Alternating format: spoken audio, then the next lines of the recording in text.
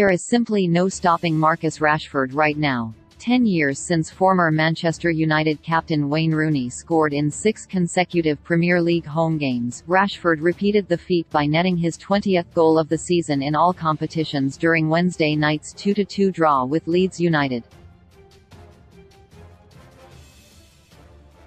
After finding themselves 2-0 down just 3 minutes into the start of the second half, Rashford connected with Diogo Dalot's cross to head home and kick-start the Reds' recovery. Not only did his header mark his 6th goal in as many Old Trafford outings in the Premier League and his 20th goal of the campaign, but it also marked his 2nd goal in the space of just 5 days, following his strike against Crystal Palace on Saturday, which was also scored in the 62nd minute.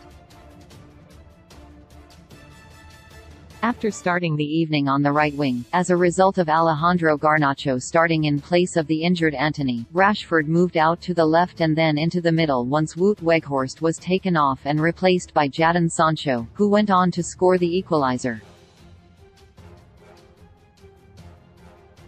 It means manager Erik ten Hag could find it difficult where best to place Rashford in Sunday's reverse fixture against Leeds at Elland Road. His best form this season, just as it has for most of his career, has come when he has operated on the left of the front three. Though he has delivered the goods this season, United have become over-reliant on him and desperately need a world-class striker to lead the line and share some of the goal-scoring burden. If Rashford was to pick up an injury between now and the end of the season, it is a situation that doesn't bear thinking about. But although United desperately need to add a new out-and-out striker to their ranks in the summer, Rashford, with the exception of last season's struggles, has now scored 20 goals or more in 3 of the last 4 seasons in all competitions. He scored 22 goals in 2019-20, notched 21 goals in 2020-21 and has 20 to his name already this season. Including last season's paltry tally of 5, he has now scored 68 goals since the beginning of the COVID-hit 2019-20 campaign. It is a respectable tally for someone who is not considered as a natural number 9.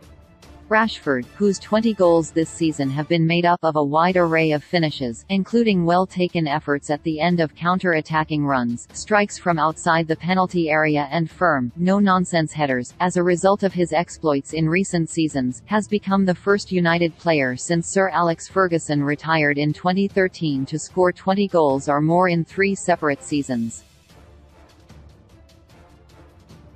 Admittedly, up until this season's resurrection under Ten Hag, United had been on a decline since Ferguson's retirement, making it hard for any player to regularly smash their way through the 20-goal barrier.